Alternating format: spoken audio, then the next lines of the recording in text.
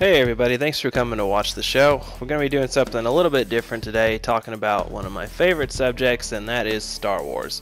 If you have a favorite character or just a story or anything from the Star Wars universe that you'd like me to talk about, just let me know down in the comments and I'll try and incorporate that into my next video. But let's get right into it. So, since the acquisition of Star Wars by Disney, there's been a lot of changes to the franchise that we all know and love.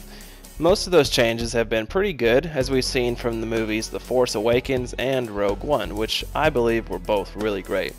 It seems that everyone's initial fears that Disney would ruin the franchise were mostly unfounded, and that Disney is taking it in a really great new direction. I, for one, am really excited to see where they take Star Wars from here and what else they decide to explore in the Star Wars universe. But one big change that I'm sure everyone knows about by now is something that I found to be really disappointing, and that is the elimination of all expanded universe information on Star Wars. This includes all the books, comics, and video games that were made that take place outside of the main 6-movie saga before Disney bought the rights.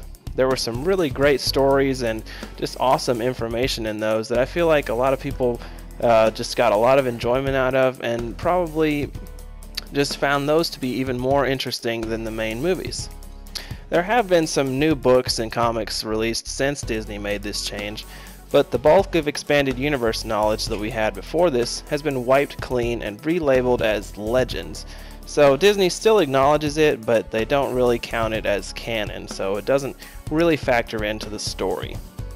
When I first heard this news, it made me feel like there was pretty much no point in reading those books or learning anything about the characters in the expanded universe, because Disney didn't care about it anymore. I always found them really enjoyable when I was younger, and I read all kinds of books and played all the games, and I thought that those things just really added to the Star Wars universe. I've recently started reading those books again, and I'm here to tell you why you shouldn't count them out just because Disney said they don't matter anymore. I've broken this up into 3 main reasons, and I'm just going to break those down for you. So the first reason is they develop characters that have little backstory in the movies. So we all know the stories behind our favorite characters in the movies, such as Obi-Wan Kenobi, Luke Skywalker, and Darth Vader, but aside from the essential facts about those characters, we don't really get to know them very well. For instance, it's a well-accepted fact in the movies that Darth Vader is feared by all those that serve under him, but we don't really see where he gets that reputation in the movies. Yeah, we see him choke that guy at the beginning of New Hope, and he force chokes those commanders in Empire Strikes Back, but aside from that, he mainly just comes across as a stern leader, not necessarily someone that you should be deathly afraid of. However, in the expanded universe, we really get a clear glimpse of exactly what Vader does to his troops that fail him.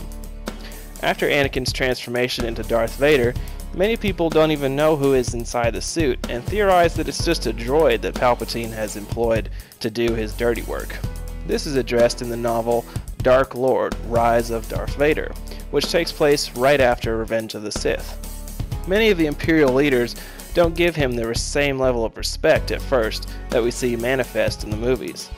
However, throughout that book and many others, we get a much more vivid picture of exactly how Darth Vader instills this fear in his troops, and it just adds a whole new level of detail to that character.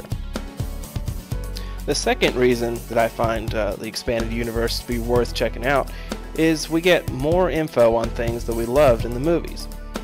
One of my favorite things about Star Wars is the many interesting characters and locations that are on display in the movies.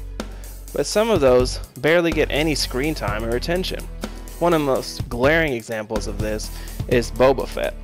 For some reason, despite being only shown for about 10 minutes total in the movies, Boba becomes one of the most popular characters in the whole saga. To this day, you can still go into just about any major store and find some sort of Star Wars merchandise with Boba Fett on it. If you just looked at what he does in the movies, which is mostly just stand around and look awesome, he doesn't really seem that impressive. But if you read books about him, you're given a lot more reason to like him. For instance, in the movie Return of the Jedi, Boba falls into the Sarlacc pit and is presumed dead. But in a novel series called Bounty Hunter Wars, we learn that after the events of that movie, Boba Fett manages to not only survive this, but kill the Sarlacc with a bomb while inside its stomach and escape. There are hundreds of other examples of characters and events that are expanded upon in these books, but this is just one of my favorites. The third reason is we learn more about the dark side of the Force. In the movies, we don't really see the dark side as much more than just an opponent for our heroes. It serves as a constant temptation to them, but it's pretty obvious what they should do and why the dark side is considered wrong. Seeing the monstrous things that dark side users do in the movies, such as destroy planets and kill children, it's pretty obvious to see why those are considered wrong, and hard to see why they could rationalize them as an acceptable act. But books and video games in the expanded universe help us to understand the appeal of the dark side. A great example of this is in the Darth Bane trilogy of books that I'm currently reading. They start out showing us the origin of Darth Bane, who is a miner on a remote Outer Rim world. He endures countless hardships throughout his life, such as an abusive father, a grueling job, and a faceless corporation that basically enslaves him because of his debt. He is basically powerless throughout the bulk of his life, but without spoiling anything, certain events transpire, and he ends up joining the Sith, who show him how to take charge of his life and use his anger and the turmoil that he's endured to finally experience control over his own fate. For someone like Bane, who has never gotten any help from anyone but the Sith, and knows that the world isn't a fair place, we can see how the dark side draws him in with the promise of power and control. This isn't really a viewpoint that we see in the movies. The only person we see fall to the dark side is Anakin, and he does so for impulsive and emotional reasons that we could have really avoided had he been more in control of himself. I've only touched on a few books in the expanded universe, but there's literally decades of information in what is now considered Legends material. There are countless stories and characters to be discovered in the expanded universe, and I highly recommend that you find out for yourself. If you're not really sure where to start, I'd recommend reading the New Jedi Order series. There are just about 24 books in that series, and it takes place after Return of the Jedi and expands upon the stories of Luke, Han, and Leia. But if you don't really care about those characters, I recommend just picking out a character from the Star Wars universe that you like and seeing if there's a book written about them or that includes them. I can just about guarantee that they're mentioned in there somewhere.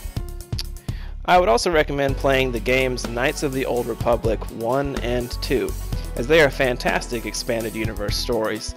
The first one you can play on your iPhone or Android, but you would have to have a PC or an original Xbox to play the second one.